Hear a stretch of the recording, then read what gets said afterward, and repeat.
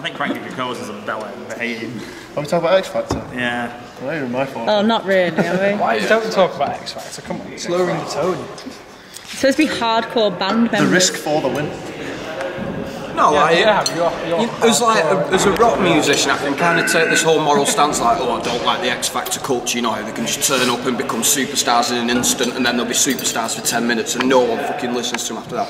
But at the same time, if you've got nothing to do on a Saturday night, it's alright to sit and watch. It's only fun if it's the auditions though, because they're from... I'm still furious. Not even that though, I mean, like, I don't like the idea of the X Factor. Like Simon Cowell, I don't like the idea of skipping the whole becoming a musician process, becoming famous for 10 minutes and then no one listening to you.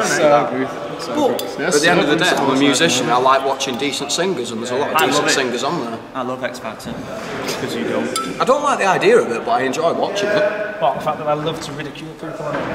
The fact that everyone who's... It does upset me a little bit. It does make me happy. It makes me happy to sit there in front of a telly and slag off everyone who appears on it. I think that But Louis Walsh, she's a nuthead. Talisa, she's fit, but she was in End-Ups. How can she be qualified to give an opinion on music?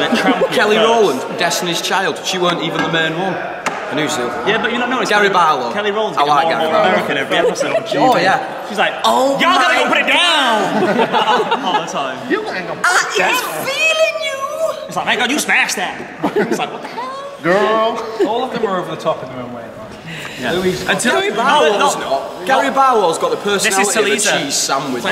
You're representing all girls and young women across the UK. Nothing to do with her voice. You're a bit of an acquired taste, you know. Some people like it, some people I don't, but I love you. You're representing. Well, Sam, Harry's got a good impression of Gary Barlow. Talisa, obviously. Go on. And then there's Gary Barlow who kind of sits there and doesn't really like the idea of anybody. I think that Gary Barlow's performances are absolutely amazing.